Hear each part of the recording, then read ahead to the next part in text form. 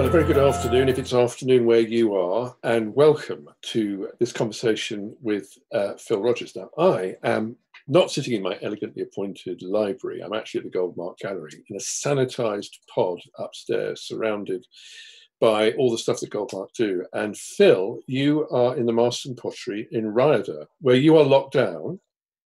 I am in my house in Rhyadr, yes, and yeah, we haven't been off the place for 2 months now. I spoke to a farmer the other day, and I said, one of my parishioners, and I said, how are you doing with social isolation? He said, I've been socially isolated since 1974. So not quite the same for you, but you do live on the edge of a town, and you are a potter, and you do work at home. So I guess for you, your sort of daily pattern of life has not been too interrupted.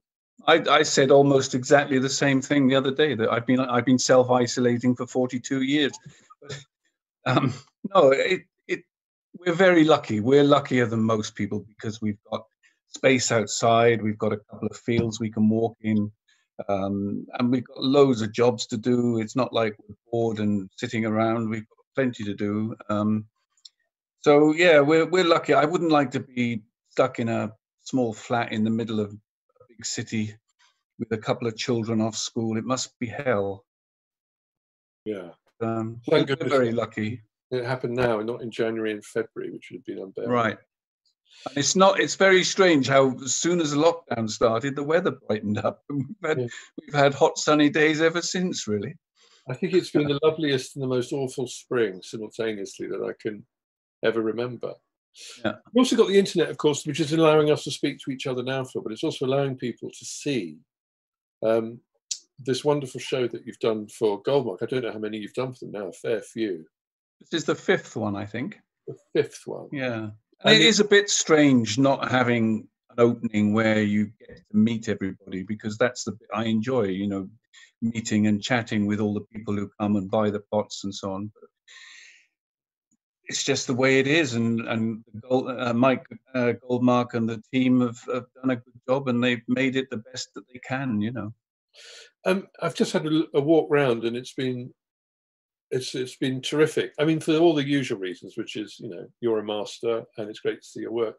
But there's new stuff, Phil. Some of it really striking to me. I've loved the stuff you've been doing with, correct my pronunciation, pung chong, where you're using that Korean technique, where you've got that very sort of dark green glaze on what seems like almost a metal-like clay, and then a hakame over it. And then those very simple decorative marks, which remind me of the sort of that kind of Hamada vocabulary of marks, if I can put it that way. And that stuff's now very prominent and strong in your work.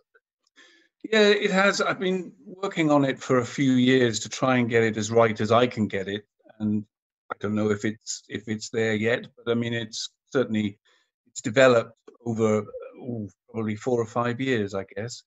Getting the clay body right, getting the right slip put on, and I enjoy the sort of physical act of doing it. Yeah. Kind of in the knowledge that if it goes terribly wrong, I can wipe it all off and do it again. But I mean, it gives you a little bit of freedom. But yeah, Hamada said that hakame was at the same time the most simple of techniques and also the hardest technique, because it's easy to overthink it. Yeah. And try to get an effect that is almost sort of preconceived in a way. You've just got to let go, and you've just got to do it. And unless it's a disaster, you take what the brush gives you. But you can only do that. You can only be free when you kind of know intimately what you're doing, can't you? You can only let go when you've got something to let go, which is the kind of decades of the painstaking acquiring of skill and technique, and also discovering who you are, you know, what kind of a potter you are, what kind of person, what sort of an artist you are. That's true. I think a lot of that kind of technique, and it's the same with the brushwork, a lot of it is just confidence. The hardest thing for me in that whole area of what I do is the brushwork, because I've never really been a brushwork potter. I've always been somebody who decorated in the clay, really, and then relied on the glazes to make that decoration interesting. That's why I always use those sort of fluid ash glazes. So the brushwork has been something of a challenge, and finding 2 or 3 motifs that you can use that you feel are successful without that brushwork looking kind of pseudo or cheesy in a way.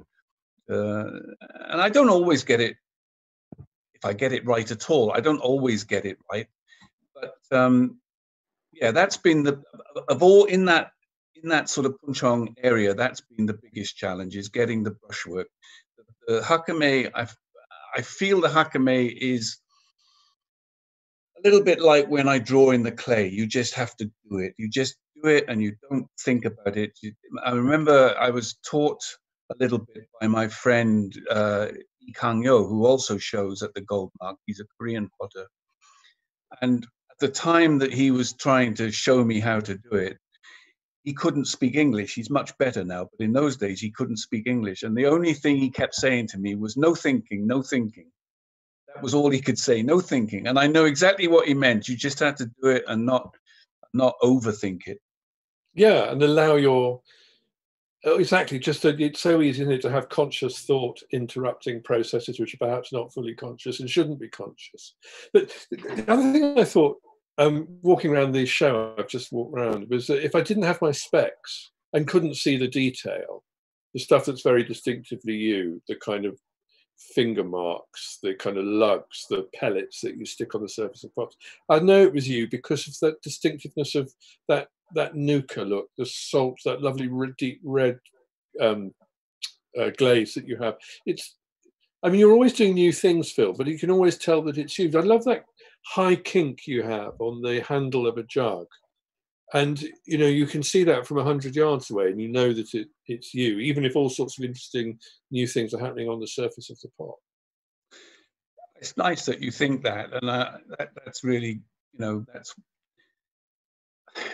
satisfying. But I think for me, having been making pots now for professionally for 42 years, what keeps me interested is finding new avenues to explore.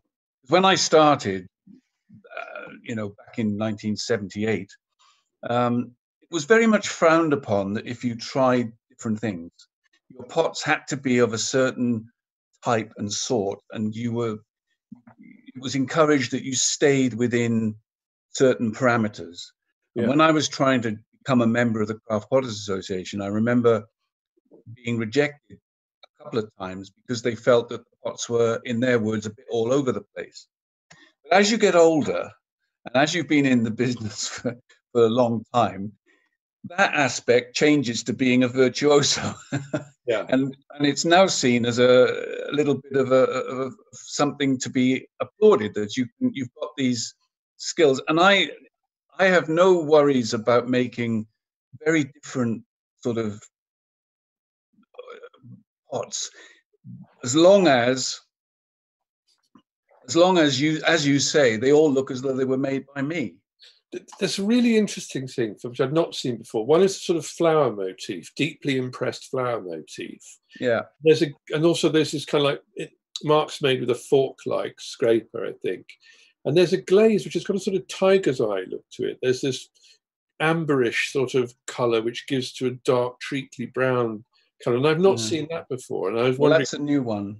Yeah. Does it come from somewhere? Does it come from inspiration, imagination? Are you looking elsewhere? I think it's just in Japan they would call that glaze ame, A-M-E, and it's a brown toffee treacly ash glaze. And I set out to make that glaze, or as near to it as I could get, you know. The flower thing, that is a clay stamp I picked up in an antique shop in Korea, which is meant for impressing rice cakes. That was why it was initially intended for. And I just use it in the clay instead, yeah. Another thing I've noticed is the impressions, the marks are kind of deeper and more emphatic. There's a lovely pot which is dimpled, something I've not really seen before in your work, I don't think. And then in those dimples, there's a sort of trellis-like pattern with a dot in the centre. Yeah. But it just seems to be a lot more happening on the disruption to the surface of the pot than I've seen before. That pot was really tricky because I had to throw it without the neck on it so that I could get my hand inside to be able to press in without completely distorting the pot. Because if you don't press in with some kind of support behind where you're pressing, you just basically go right through. So you have to have your hand inside to press against. So and then once you've done all the pressing, you then add the neck on afterwards, you know. So dimples are difficult. Well, those were because they were quite big. Yeah. The thing I'm really enjoying, well, lots of enjoying, but it's these big dishes, really big dishes. And there's one I was just looking at, and you have that, I don't know what it's called, but there's that green glaze which kind of pulls in the base of a circular sort of dish shape, and then it becomes glass-like and crackles. It's a beautiful thing. What's that called? Well, that's ash glaze. That's the pine ash glaze. But where it pools, how can I explain this without getting too boring? When the glaze is thinner, the clay underneath has much more of an effect on the finished quality of the glaze. Where the glaze is thicker, because it's run into those areas, because in the kiln it's quite fluid, it becomes thicker, and exactly what you say, it becomes more glass-like because the clay underneath has less influence because there's so much glaze on top of it. So it's all about the glaze and not about the clay, or much more about the glaze than Yes, it is, yeah. Unless the glaze is thin, in which case the slip and the clay underneath has more of an effect. So it's another thing I saw, which my eyes been drawn to again and again, is again these impressions, deep impressions, round. And then you pour into that a very, almost like a ghost slip, a very pale white-grey slip that trickles down, but trickles down within parameters, obviously. And then there's a kind of 3 lines incised on the inside of the dish. And it sort of stops there. But again, you get this sense that there's something very fluid and very uninterrupted happening. But around it, you set parameters through these heavy marks, through the limits of the clay, through the shape of the pot. And there is always this tension, isn't there, between what is free and what is given. I love that about pots. Well, what you're seeing is nuka glaze on top of the ash glaze. Right. And to do that, all I do is wipe my finger around the bin and get a big lump of creamy glaze on my finger and literally just sort of place it on the top of the pot, and then in the firing that glaze melts and runs down. I often feel with particularly as the dishes get bigger, that a great expanse of that green ash glaze, even though the firing transforms the glaze and you do get textural things going on, especially if there are marks in the clay, I sometimes think that it just needs something else. And those nuka runs, the runs that you're talking about, that cascade down the side of the pot, I feel just gives the eye a way of entering into the space somehow. Yeah, that's interesting. Yeah. Another, the word innovation in theological terms is slightly kind of disparaging in a way. It's like we shouldn't really be doing that because we're custodians of a tradition. But another thing I've noticed is that in the Pung Chong stuff is that there are new shapes that you're making. And is that because the shape is to an extent dictated by what's happening with the hakame and with the shapes that you make in the hakame? There's a bottle shape that I've not seen before in your work. And I just wonder what leads. Is it what's happening on the surface, or is it the shape of the pot or how does that work? When I'm throwing, I've got it in mind all the time. What am I going to put on this later? So the pots are, as I'm throwing, are sort of designed in a way to take certain glazes. And literally 99 times out of 100, I'll know when the pot comes off the wheel, I know what glaze is going to go on it. The thing that keeps me interested in making pots is working out new forms and new shapes. And I probably make too many new shapes, to be honest. I think that there's quite a few that I make that really don't ever make it into the kiln because they just don't quite work. But that's what kind of keeps me interested, is trying to devise and think about new shapes, new forms, and the way they're orchestrated and the way they all fit together, the angles and so on, how it all comes to fruition. And I was watching the film that we did last time, yesterday, and when Max was doing his walkthrough, the film was on, and there was a little bit in there where I, just off the cuff, I just said that throwing was a little bit like drawing in the air, and that's where they got the title from the film, of the film from. And it's true that when you're throwing, I'm constantly asking myself questions about, you know, the way a line is changing from one angle to the other. Where's the shoulder going to be? What's the height of the pot in relation to the width of it, and the neck and the rim, and where's the handle going to go? And all of these questions running through your head as you're throwing. And sometimes it works beautifully, and other times it doesn't work very well, and you kind of, those end up back in the bin. But that's the thing that keeps me really interested. And as I say, I think I probably make too many new things. And on the other side of it, the other side of the coin is that I was looking through last time's catalogue the other day in the workshop, and a lot of the pots in that catalogue I could have made just yesterday. Do you know what I mean? In 2.5 years between the shows, 2.5 years in terms of development of any creative pursuit, particularly pottery, probably because we have to wait so long, fired and kilns to cool and all of that. 2.5 years is not very long in terms of development. And so there are things that you do 2.5 years ago that are actually very similar to the things that you do now, you know.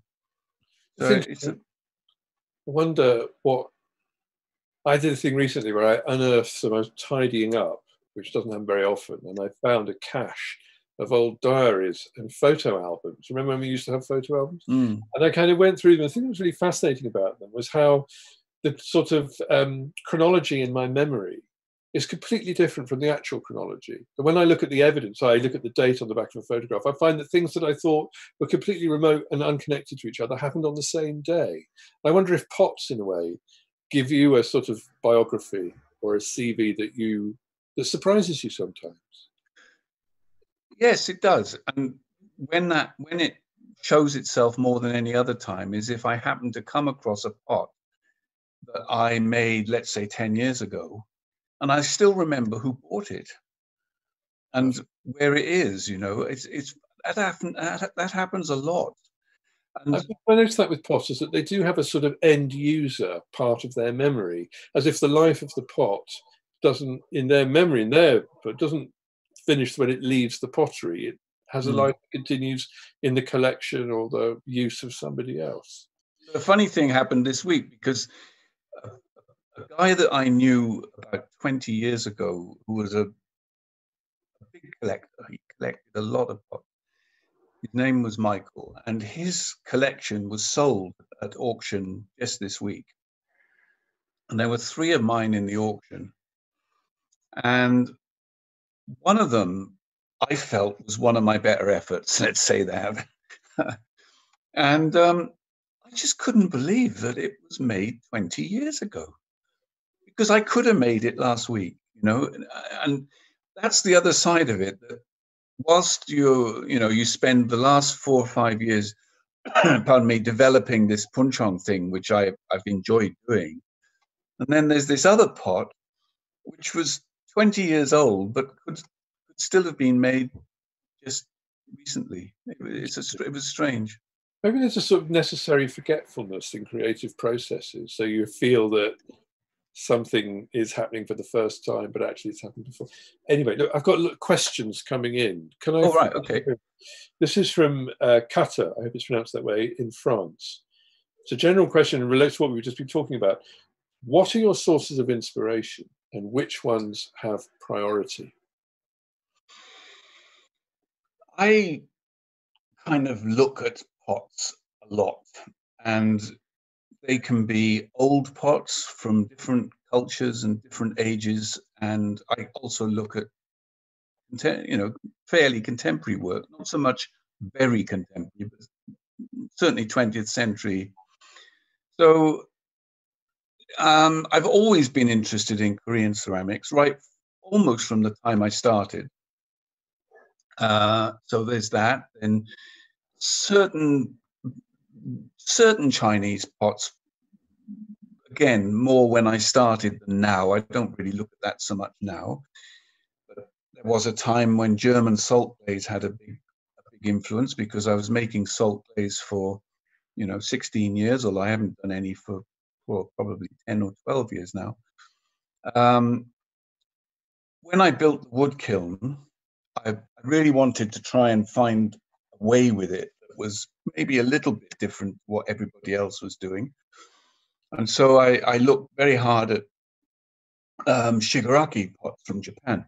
And what I did was I took about 30 analyses of shigaraki clays and turned it into one sort of average analysis, and made that up chemically with English or British materials to create that reddish wood-fired clay that you were mentioning earlier on. Excuse me a minute. Sure. Sorry. I like very much, I looked a lot at settler pottery all down the east coast of the United States, which was made mostly by Dutch and German immigrant potters in the late 17th and 18th centuries. English slipware. I've never made any slipware, but there's something about the way that slipware was decorated, going back to what we were talking about with hakame. The guy that decorated a slipware pot probably did 50 or 60 in those in the day. Yeah. And he didn't have time to sit and think about it. He just had to do it. And he did 50 or 60 the day before. And it just became part of his hand. It was part of his personality, and that influenced me, that very direct and very unfettered, totally no hesitation in the decoration. And of course, when you're drawing in the clay, you can't afford to have hesitation. It's got to look spontaneous, otherwise it doesn't work. So there's been lots of influences. I mean, I could name, anybody, Hamada was an obvious influence. Bernard Leach, kind of, not quite so much, really. And then there are one or two British potters who are almost contemporary to me that have been influences. Richard Batram was an influence. Mike Dodd was an influence. They preceded me. Certainly Richard did, and Mike Dodd was probably 7 or 8 years going before I got going, because I was teaching for 5 years, and so I sort of wasted 5 years. No, that's not true. Well, I mean, you were in pedagogic mode at that time. Say that again, sorry. You were in pedagogic mode at that time. Yes, that's it, yeah. I used to spend a lot of my time in a gallery in Cambridge called Primavera. I lived near Cambridge at that time. And I'm sure that it was owned in those days by a man called Henry Rothschild, who was part of the Rothschild family.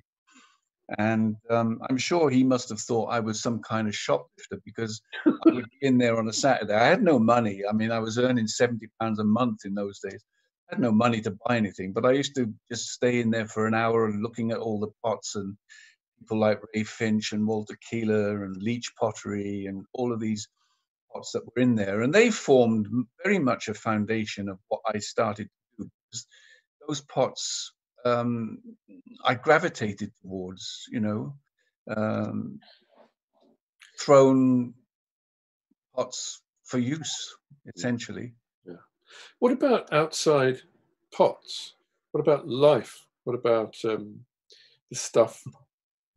It's hard to talk about, perhaps. What influences your work that's outside the connection you'd have to other potters and other pots within that praxis? Well, sometimes people say to me, "Oh, you live in a beautiful place and you live in the countryside," and I honestly think that my pots would probably be the same if I lived in the middle of Manchester. Oh, well, because we'd love to say, wouldn't we, that it takes on the hues of the Welsh geology around you, and it's full of the drama of the Welsh landscape and the distinctive light, interplay of light and water. But you think that's not the case?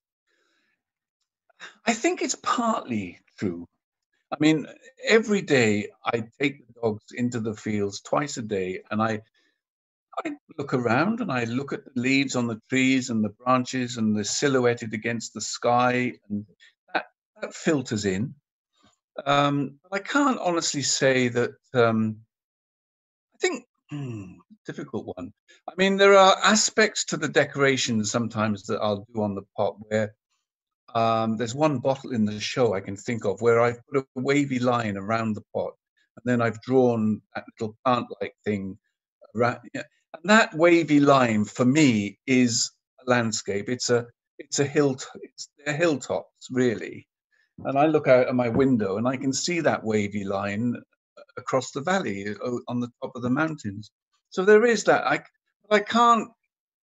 I still think that if I lived in the middle of London or in the middle of a large city, I'd still be using ash glazes. I'd still be interested in Korean ceramics. I'd still probably be using the same sort of glazes and things. And maybe the decorations would be slightly different, but I still feel that it's more the way it's what you gravitate towards, really. Yeah. Maybe all that stuff's mysterious. It kind of creeps into your unconscious, where so many of the decisions in art are made, if they are decisions, aren't they? We've got one here from Gerard Molinar, who's in the Netherlands. Since 1974, a serious hobby potter. Yeah. Potting always a joyful way to fill my extra time. What do you fill your extra time with, Phil? Although the amount of pots you turn out, I'm surprised you have any at all. That's kind of true, really. I don't have a great deal of extra time. My wife, Hashong, she bought me a metal detector for Christmas. So I've been out metal detecting my fields. A fantastic present. Yeah. You found anything? I found a couple of, I found 2 Elizabethan sixpences, 16th century, and a William III silver sixpence, and 1 or 2 other interesting things. So yeah, it's great. But I think I've sort of searched my 2 fields to death now. I don't think there's anything left to find. But we'll have to try and find somewhere new to go with it. I mean, what else do we do? Because you have a young son, of course. I've got a 6-year-old, so that takes up some time too. His interest in Star Wars is quite prodigious. Yes. He's very bright. He's much brighter than I ever was. And he's 6 years old, and as part of his homeschooling, I've been getting him to write a diary on his laptop at 6. So he now knows how to insert pictures into Word, and he gets the pictures out of his email, saves them to a folder, inserts them into the Word document. I mean, it's amazing, really. And terrifying, isn't it? Yeah. I mean, I think... How long before we get overtaken by people whose age is measured in a single digit when it comes to technology? Yeah. What about your Welsh, Phil? Obvious thing to say. You live in Wales. You're very rooted where you are. And I remember the place where you live, the architecture, which often people are living in houses which are 600-700 years old, and they conform to a very particular type. Being Welsh, as a sort of, is that important to you? Oh yeah, very much, very important. Does that mean you get sentimental at rugby and you like to sing Cwm Rhondda or something, or it's much? Oh yes, I have done in the past. not so much now because I sit and watch it on the TV. But in the old days, I never missed an international. I went to them all, and we used to sing. And yeah, I mean, I'm Newport, so I'm not Valleys Welsh, Newport is always a border town, so I don't have that rich Valleys accent, which I wish I did have,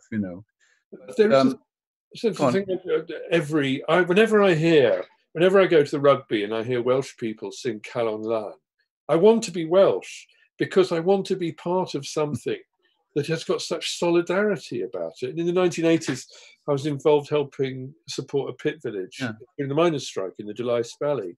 And again, there's this kind of corporate thing, the sense of solidarity and community that I really, really loved and still do love. And that's interesting because you live a very solitary sort of life doing your thing. The tradition that you stand in is not a distinctively Welsh tradition.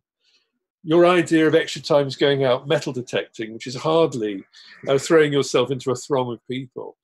But that's still resonant for you, this idea of the community, of solidarity. We're a small country, see?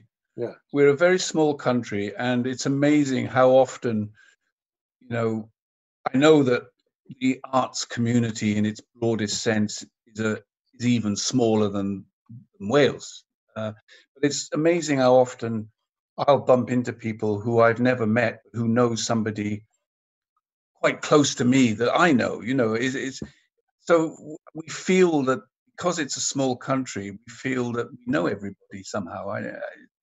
But does that also? So I've noticed it with Welsh artists, that there's a kind of community which extends beyond the discipline. So it's not just potters knowing potters, but you'd know painters, writers, weavers.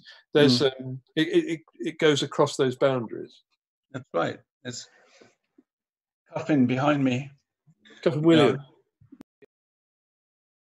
We were quite good friends for the last 6 or 7 years of his life. But yes, I mean, not quite for me, not quite so true in the last 5 or 10 years. But there was a time when I was on the crafts board at the Welsh Arts Council, and I knew a lot of people then, and used to talk and interact with a lot of people. I don't see so many people these days, I have to say. That's probably not wanting to be bothered to get out and do it. But my sort of committee life of the Arts Council in Wales and with the Craft Potters Association and with Royal Cambrian and all of those things, I'm not a meetings person really, and I kind of, running the CPA for 4 years, there was a lot of meetings involved in that, and it was fine. I was quite happy and proud to do it, but I can't say I miss it really. It's a bit like being the poet laureate, isn't it? You'll never write anything while you're doing that because it's a different sort of thing. Viewers from all over the world, not just Wales, Argentina, India, Netherlands, Boston, Vancouver. A question from Bonnie Impagliazzo. Bonnie wants to know, could you expand on the tension between working with recurring themes and doing something new?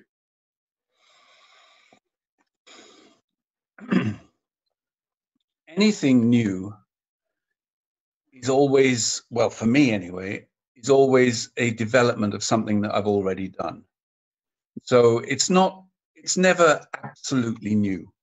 You're kind of taking something and moving it to a different place. And so, for instance, with the punchong things, about 2003, I know that because one of the molds has got it written into the plaster. I had a spell of a really bad back, and I wanted to get off the wheel for a bit. And so I made some press molds, which allowed me to make pots without having to sit on the wheel. And so I used those molds for years, and found different ways to glaze them, decorate them, treat them, and so on. So one of the fascinations of that was that you have two pots, which are basically, the skeleton is absolutely identical because they've come out of the same mold. But because of the way you treat them, decorate them, slip, glazes, whatever, they take on hugely different personalities and characters because of the surface. And so as I wanted to bring the sort of punchong type work into the front, I started off using the same molds, but with that treatment, and then sat down one day and made 3 or 4 new molds and new shapes. And the Hakame thing, I was doing that 25 years ago under the ash glazes. But puncheon, as I've said before, there are three elements to it. There's the very dark clay that you mentioned, that almost metallic clay, white slip, and the clear glaze. And so it was a question of taking that technique that I used with ash glazes and then substituting a different glaze for the ash glaze. It's nothing. It's not new. It's just a development of something that you've done before, and you move it into a slightly new or different place. Is it also about appropriating what others are? I mean, you stand on the shoulders of giants. You often get this with potters, don't you? Especially, I think, in Japan, those kind of family hire. There's a genealogy, isn't there? Literally father to son sometimes. Or in somewhere like Mashiko, you get a sense that there's a community of people who know each other.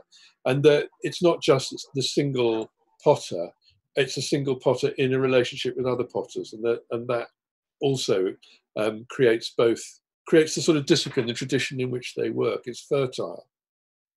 But that happens here too. Yeah. You know, I'm not talking about the father to son thing, although that certainly has happened. I mean, you think of Michael, Seth, and Ara Cardew. There's Bernard, David, and Johnny Leach. You know, those things have happened. But there's also, I can only speak really within the genre of what I do. But there are people within that genre who I certainly have fed off, and I'd like to think maybe they've kind of fed off on me to a certain extent, but because I'm younger than them, it tends to be that way traffic. I can, people like Mike Dodd I've mentioned before, and Richard Batram, because we work in a similar way, have similar ideas about local materials, using ash, using salt, finding different stone dusts to make glazes with, and digging clay to make slips with, and so on.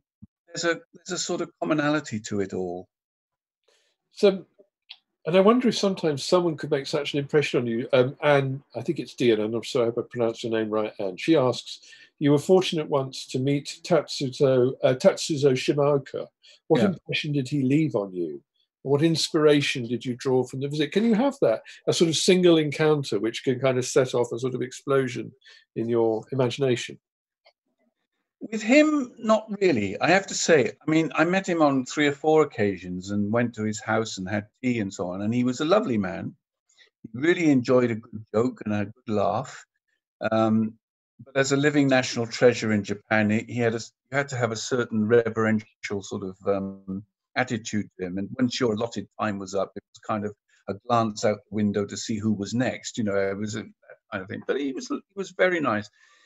I can't say that his work really has influenced me much. I mean, not really. No, I don't think so. Have you ever? I mean, just wonder with someone like Hamada, there seems to be such an affinity between you and Hamada that I wonder if there was a sort of particularly charged element in the relationship you have with his work. Oh, I think. I mean, I'm the first to admit that I have been influenced by what he did. I never met him, of course. I'm lucky enough to have some of his pots here. It's almost like having an absentee tutor. You know, if Hamada was sitting next to me, looking over my shoulder, telling me how to trim a bowl or what, if I get stuck sometimes, if I kind of feel I don't quite know where to go with it, I'll go upstairs and have a look at 1 or 2 of his pots and think, how did he do it? And for me, that's exactly the same as him sitting over my shoulder telling me how to do it. So it's, I've got a problem, how would you solve it? Kind of, yeah. And I mean, I think that somebody said to me the other day on Facebook that there was a discussion going on about Hamada and this particular pot that somebody had posted a photograph of it. And they were saying that they didn't think it was one of his best. And I thought it was actually quite fine, but it was a particularly quiet pot, a plate. And somebody made a comment about it was lackluster or something.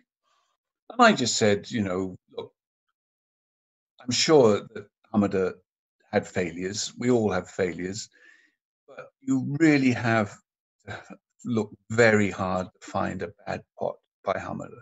Yeah. And whether he smashed the bad ones or what, I'm not quite sure. But honestly, it's a rare thing to find a bad pot. Some of them are amazing, and some of them are just very, very good. I mean, there are levels, if you like, but you rarely ever see a really bad one. Yeah. I mean, the standard is extraordinary, isn't it? Especially over the length of his career, too. Yeah. Yeah. I had a lovely story about Sandy Brown meeting him when she was on the hippie trail, but I'll save that for another time. Anne has another question. Would you and Ha-jong encourage your young son to follow in your footsteps and to one day become a potter? Will he put aside his Death Star and pick up a lump of clay, do you think?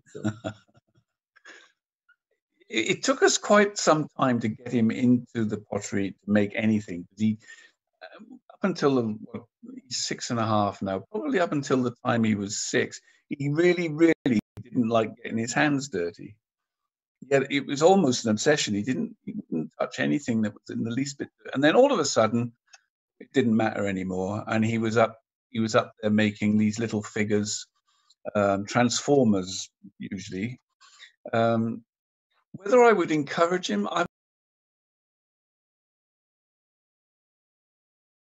he wants to do. And the thing is, pottery's been very good to me. Certainly for the first, I've been at it 40, the first 25 years, didn't make enough money probably. Now I've managed to travel to all sorts of places that I never would have gone to had I not been involved in pottery. People pay for you to go and do workshops in South Africa and Canada and Japan and America and all over Europe. I mean, I would never have probably got to these places had it not been for pottery. So it's been good to me, and I've never been one to worry about money ever. And my first wife, all the time we were married, I never knew what money we had, and grateful to her for it. But I never worried about money. It was always my main concern in pottery was to just keep trying to be better than I was a year before. Yeah, and also gets to muster the resources to do the things you want to do, to build a climbing kiln or a wood-fired kiln, all that kind of stuff that you do need material resources for. I've been very lucky. I've been really lucky. I mean, with the kiln, I got to know a guy who was and still is working for British Steel, and the bricks for the kiln came from British Steel at 4p a brick because they were all written off, all brand new, but written off and not usable. And so we got them for. I mean, it cost us more to get them here than the bricks actually cost, So I was so lucky with him, and then ever since then, that was 2003. Ever since then, he has come and helped me fire it every single firing. He could fire that kiln as every bit as much as I could. I mean, he knows it back to front. But it's the same. I suppose it's the same as any other business, really. You have to have certain things in your workshop to be able to carry on. And it's no good. So, I mean, I've often said to students in the past, don't be afraid to borrow money. If you can borrow money and be confident that you can sort of earn enough by borrowing it, that you can pay it back, that's the way to go. And that's when I bought this place 36 years ago. I borrowed up to my neck. I mean, the amount of money that this place cost 36 years ago, you would laugh at now. I mean, it seems like nothing compared to what you'd have to pay for it now. But in those days, it was a huge amount of money for me to put together. And I had to borrow almost over my head to get it. But I knew that once I'd got it and I could start my summer school, I knew that I could pay it back. Interesting. I mean, you must be confident about what you're doing. There's just time for one more question. It comes from Aaron. I'm sorry, Aaron, if I've mispronounced your name. And he asks, did you ever have a hard time believing in yourself when you started out? Was that confidence about was confidence always part of you, or was it something you acquired? When I started, I did not have the benefit of any tuition, apart from some very poor tuition when I was in college, and I did very little. When I left college, I could throw a pot, but I mean, I barely knew who Bernard Leach was. I barely knew anything about studio pottery. It was all about just being able to throw a pot, throw a shape or something. And when I taught for 5 years, and when I came here and started my first workshop, I could make pots enough that were good enough to sell, but they weren't of any great merit, I have to say. I wasn't one of those people who had the benefit of a 3-year degree course with tuition from people like Walter Keeler and Mick Casson. You know, I just didn't have that. So I had a lot of catching up to do. But I always did believe that I could do it. I believed that I could get better, and I could get better, and I could get better. Otherwise, I would have given up, to be honest, because in those days I was earning about £2,000 a year. You know, so yeah, I did have. I don't know about confidence. I suppose the two go hand in hand, but I certainly had the belief that I could improve, and I'd been at it for probably 78, maybe 82, 83 was the first time that I managed to sell some pots to another shop. And David Cantor, who was the secretary, or was he secretary? No, secretary or president? Yeah, secretary, I think, of the Craft Potters Association. Right. And he owned a couple of craft galleries himself. And he bought some pots for one in London and one in Dartington.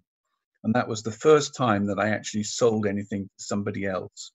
And that took about 5 years to do that.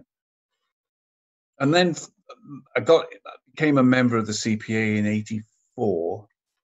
And that was a huge turning point.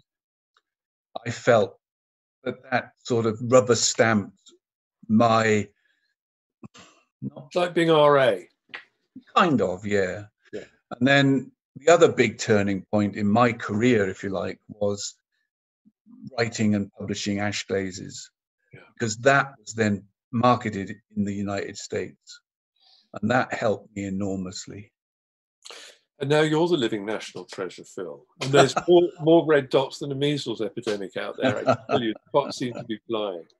I do recommend everybody, if you've not had a click through to Phil's work, of course you have done, but do, because it's wonderful. It's been great to talk to you, Phil. Love to have you and the family and everyone. Well, thanks for doing this. Much appreciated. My pleasure. It really is. And I look forward to seeing you when we can travel. Yeah, when all this is over. When all this is over.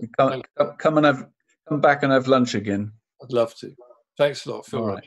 You take care. Bye-bye. Bye.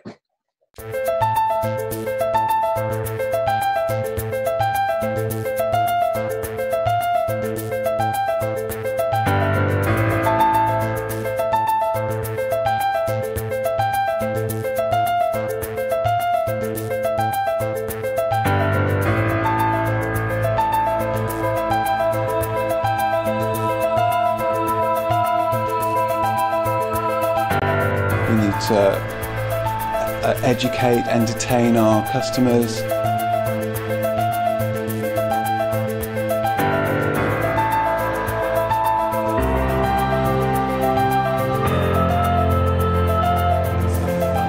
Okay, so now we're going to look at some other of his prints. I'm thinking very seriously about stopping making pots. There's nothing forced.